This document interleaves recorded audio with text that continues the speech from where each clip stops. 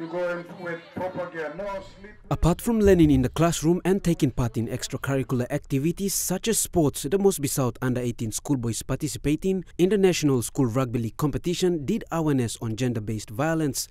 Before their game yesterday, the boys gathered at Manu Autoport bus stop and walked to Port Moresby International School Oval at East Boroko, doing awareness on the country's most talked about issue, GBV. I came up with this initiative so that at least students will, students there in the progress of learning, this will help them to understand what is going or happening in the country. Main reason why I involve the students is to at least parents, when they see such because of the students, they will encourage, and together we can stop the gender violence in PNG.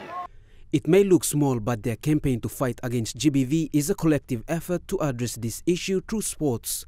Moresby South under-18 team captain Stafford Jones says other schools in NCD should see this as an example and contribute to such awareness. I think we are the first school to do kind of that awareness, gender-based violence in public and show us as a student.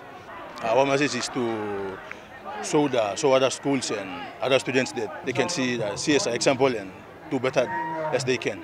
The team put up an electric performance in the Southern Zone trials, and John is confident majority of his teammates will be selected to play in the NSRL Championships next week.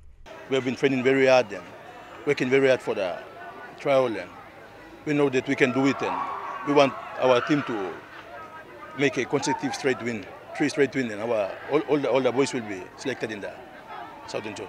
The 2-day Southern Region trials conducted at the Pomis Oval concluded this afternoon. Suli Trukai Sports.